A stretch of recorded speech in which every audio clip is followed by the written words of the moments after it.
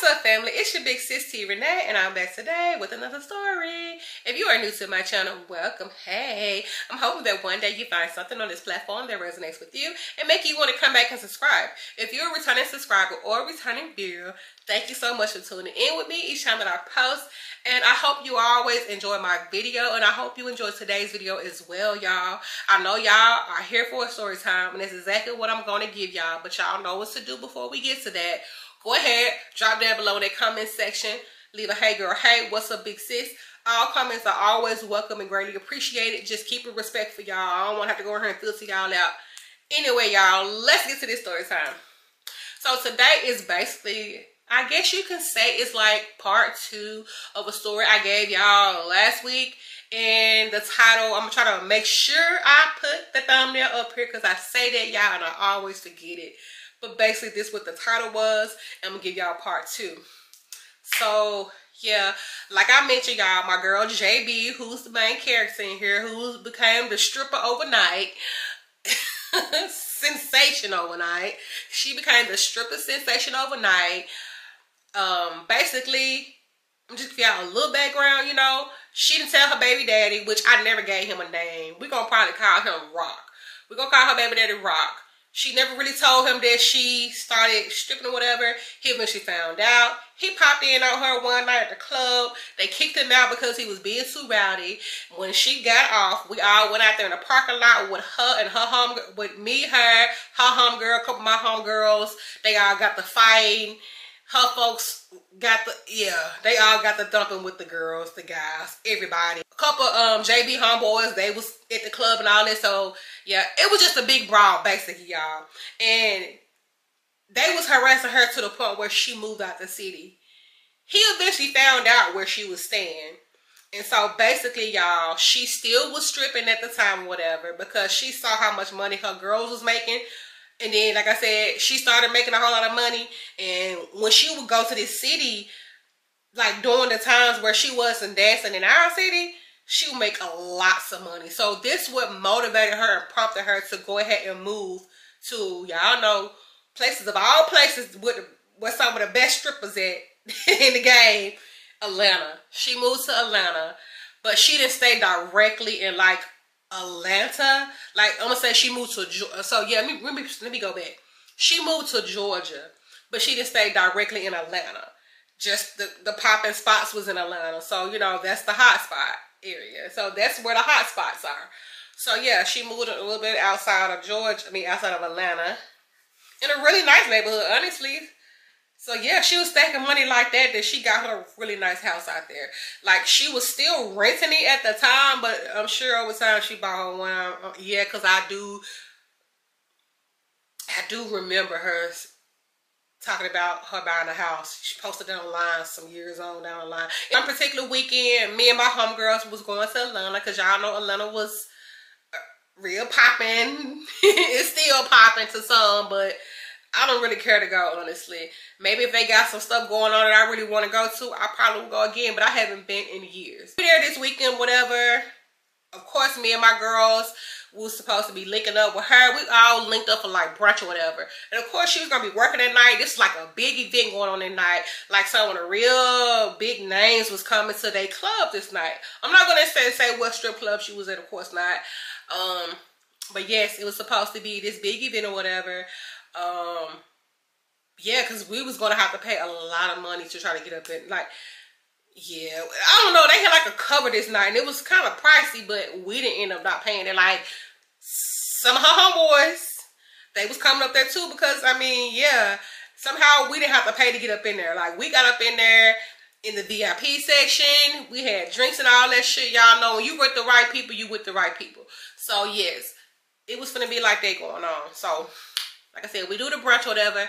Fast forward, it's getting close to us meeting her at the club. And I think this particular weekend, one of her homegirls that danced in Memphis came up there. And she was going to be like, I don't know what they call it, but like she was just going to be like a guest appearance or something like that. She wasn't real big and nothing like that, but they had like different women from different cities coming in, and they announced them as such. And so I guess it's like something new, something different. So people might want it. I don't know. I mean, I've known women do that all the time.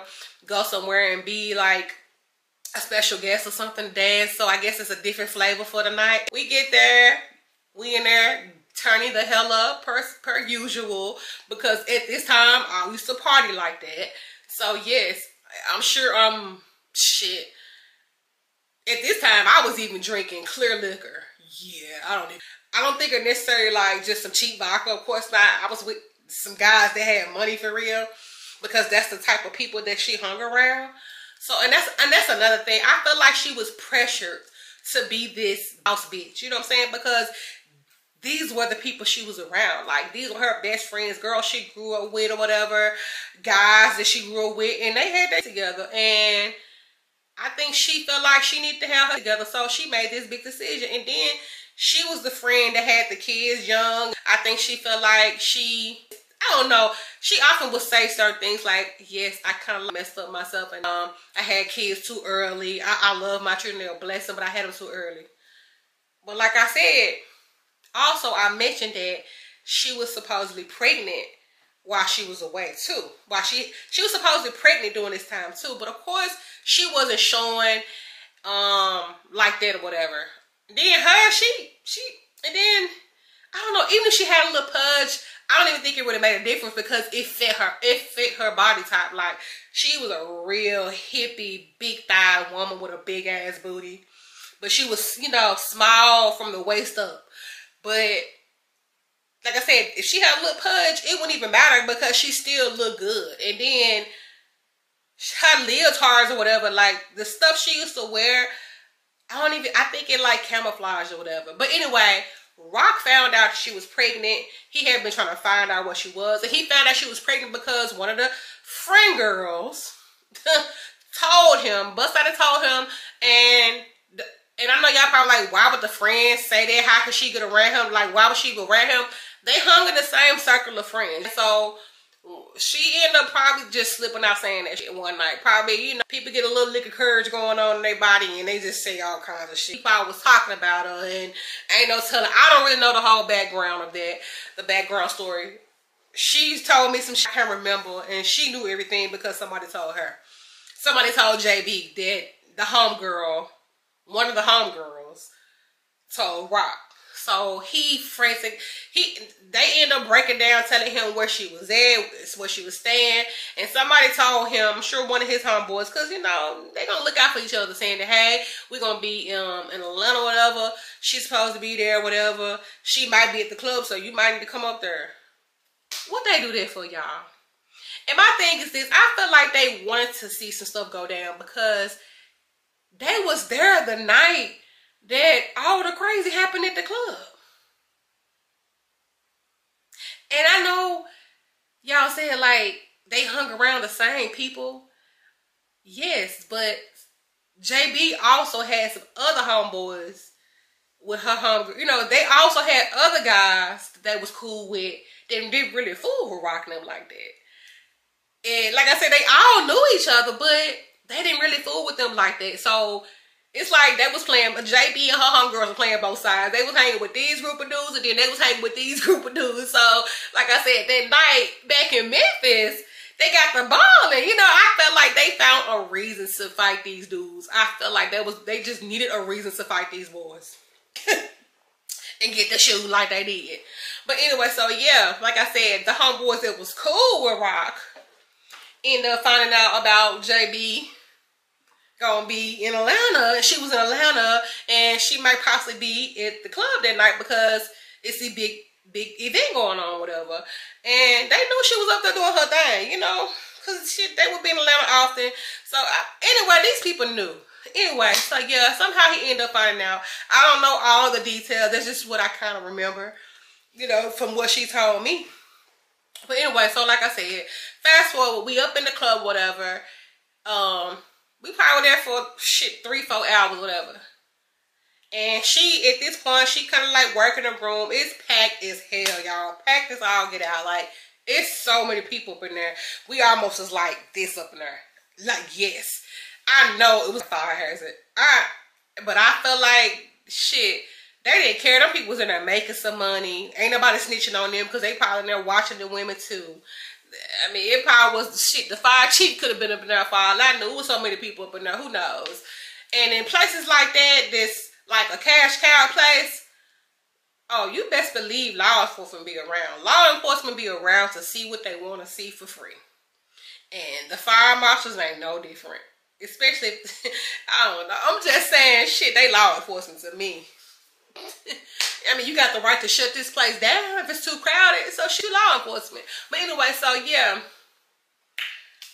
Of course, as y'all probably already predicted, he shows up with his crew of guys. Some people I ain't never seen before. Some women, the sister, a couple of her homegirls. They deep again, some of the same people.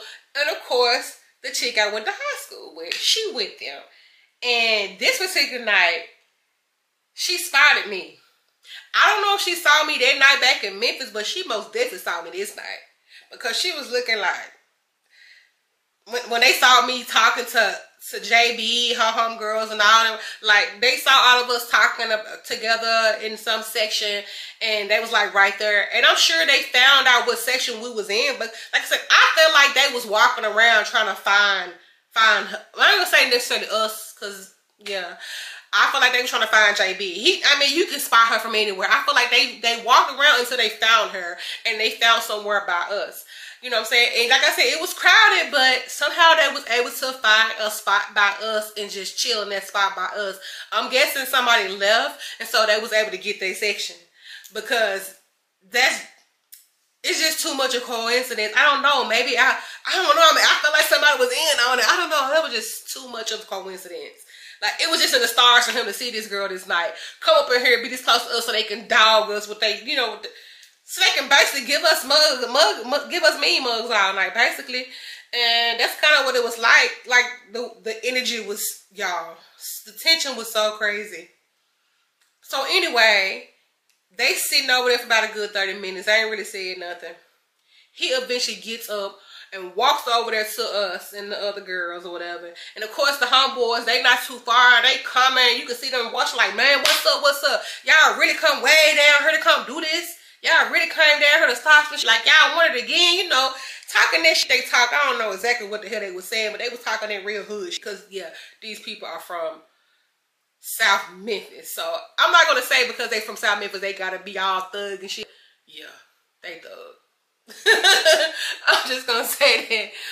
I don't know. But anyway, so they got this commotion with them going on. Of course, security all over the place. They like, nah, y'all ain't finna do this up in here tonight.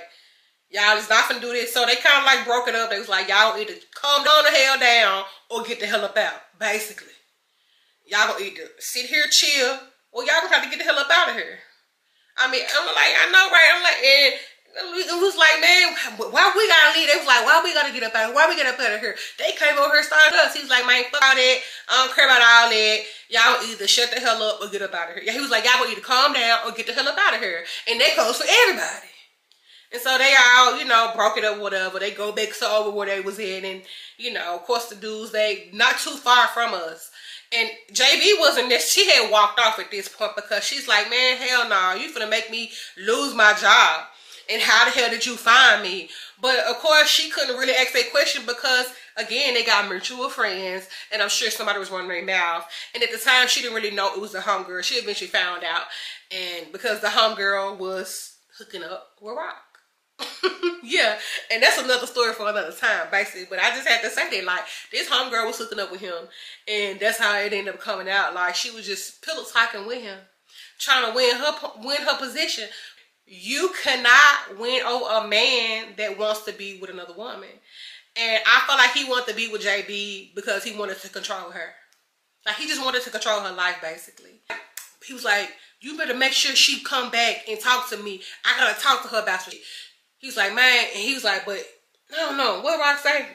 He was like, I'm finna, and yeah, Rock was like, I'm finna walk back over here, but I'm definitely coming back because we got to talk about. He was talking about Jay, but he said, I don't care if she can go run off all she want up in here, but I'm definitely going to be waiting on her outside because we got something we got to talk about. She up in here with my goddamn baby, and we all looking like, Damn, how he know? So anyway, fast forward, the night is winding down, and of course, they still there, we still there, some of us still there, and he's literally sitting out there waiting on her to come out the dressing room.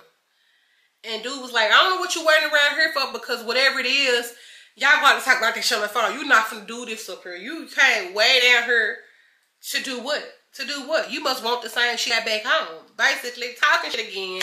And at this point, they like, y'all gotta get the hell up out of here. Y'all gotta go. It's time to get up out of here. We finna shut this shit down anyway. So they was like, fuck, y'all end up leaving up out of there, whatever. I feel like they wanted some to jump off anyway. They was on rocking them about them coming up in there starting shit, but I really feel like they wanted something to jump off because they just wanted they wanted to get their ones with them again. They was acting like they didn't want to smoke, but they definitely wanted it. You know, they all walking out there talking that shit. Nobody had really done anything yet, but they definitely was waiting right there to make sure JB was gonna be good. JB, her homegirls, whatever. They was making sure she was gonna be good or whatever.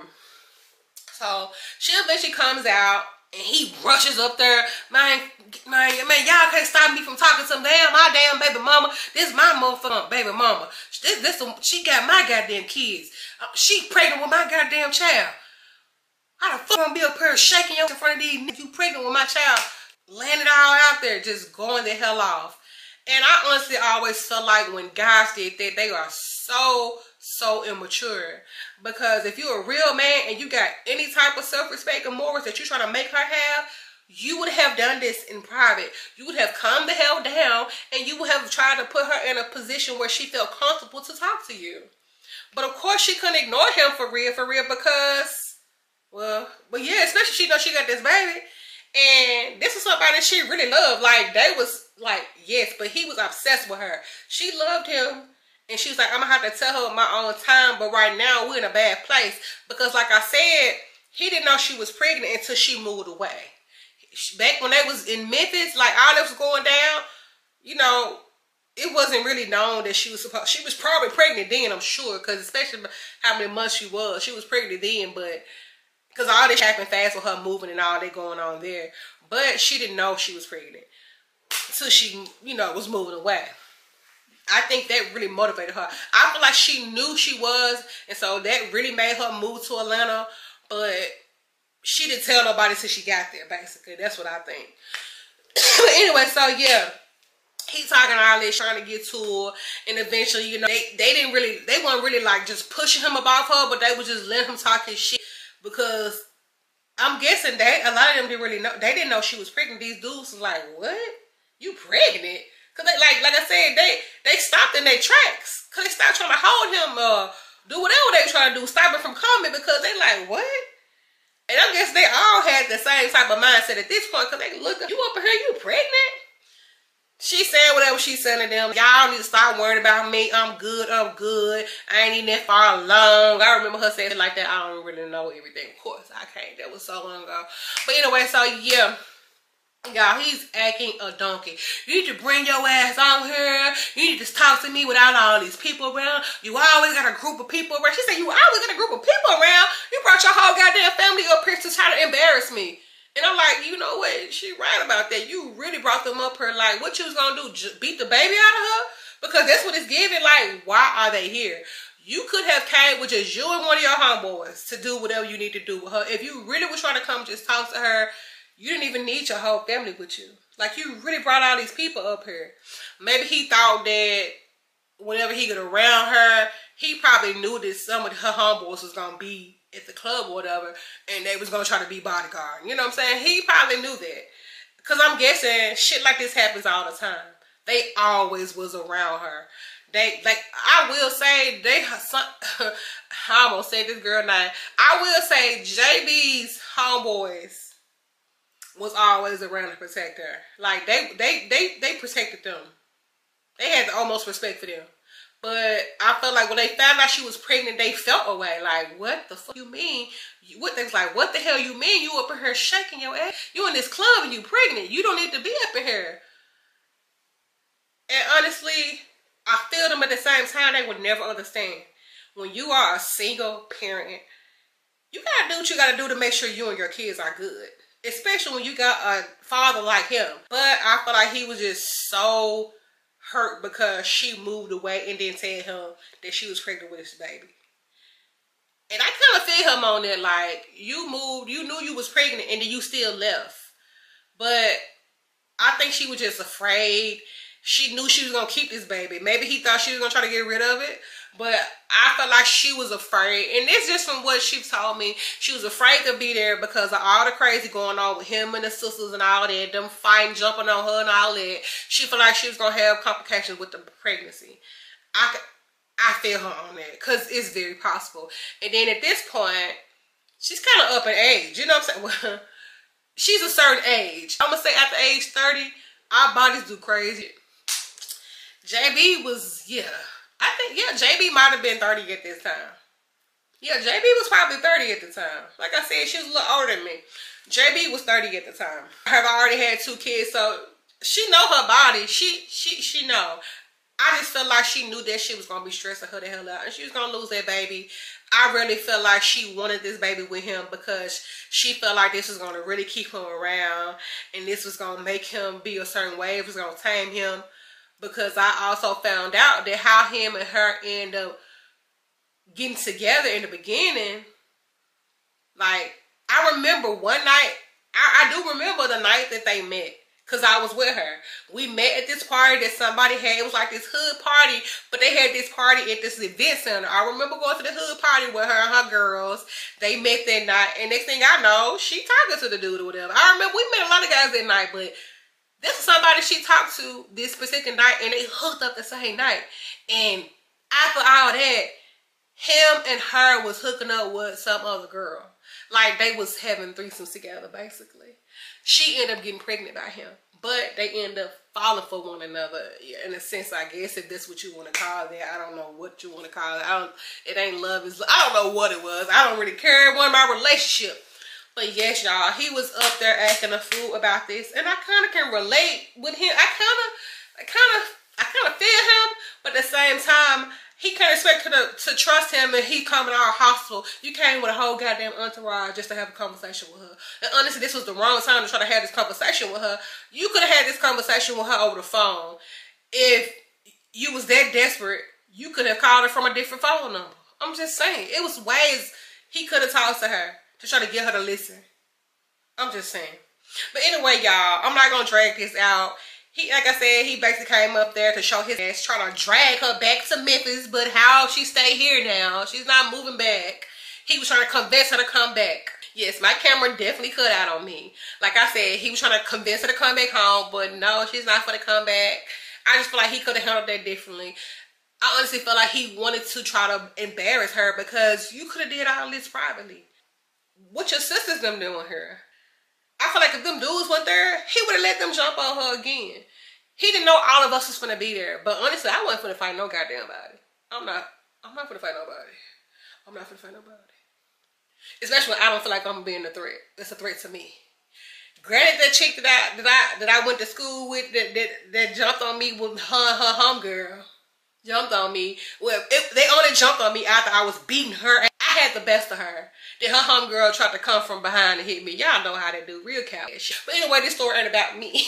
If push come to shove, baby, if it came down to that, then I would have had to do what I had to do because I felt like that bitch don't come for me. I think they wanted some shit to happen. I feel like she probably did see me that night. She couldn't have like not saw me that night because I was standing around. We was all really close. She saw me. She just didn't say nothing to me, and she wasn't really stirring me down that I saw. I feel like she knew it might be a change and I might be around. I feel like she came looking for me. I don't know. Maybe I'm just vain as hell and I think people think about me all the time. I don't really give a shit. Who knows? Yeah. Why was she there? Maybe she their cousin too. I don't know. Anyway, I'm going to stop this video right here, y'all. Go ahead, drop down below in the comment section. Let's chat, y'all. Tell me about the time that y'all may have dealt with something similar. Know somebody dealt with something similar. Had a crazy baby daddy that tried to ruin your life, control your life. Or will try to put his family on you to beat your ass. I mean, I don't know. Let's chat, y'all. All comments are welcome and appreciated, but keep them respectful. Again, y'all, if you haven't subscribed, what you doing, baby? Go ahead and subscribe. It costs nothing for you to subscribe to this channel. All it does is help motivate me to want to provide y'all with great content, and it motivates you too to push my videos out there in the algorithm because they think I'm important. Also, turn on your post bell notifications so you'll know exactly when I post. And y'all, if you haven't already, go ahead and watch my story time that I previously posted yesterday. Y'all go ahead and tune in. Y'all said story time, right? Go ahead and watch my travel video, y'all, that I posted yesterday. Go ahead and tune in. Go ahead and comment down below on that video. Give it a thumbs up. I'll stop this right here, and I'll see y'all in my next video.